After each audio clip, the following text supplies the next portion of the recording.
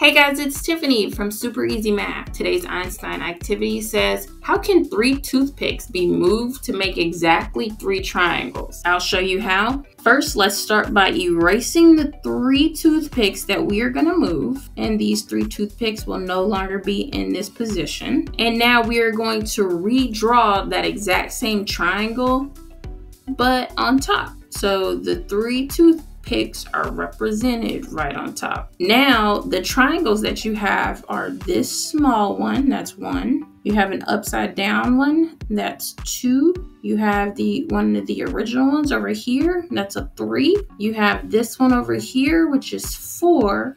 Then you have the larger overall triangle, which makes 5. Here's tomorrow's Einstein activity. See if you can solve it before I do. Then head over to supereasymath.com and click on math videos. Once you're there, you can have access to all of my videos where I teach everything in order with notes the way you need it.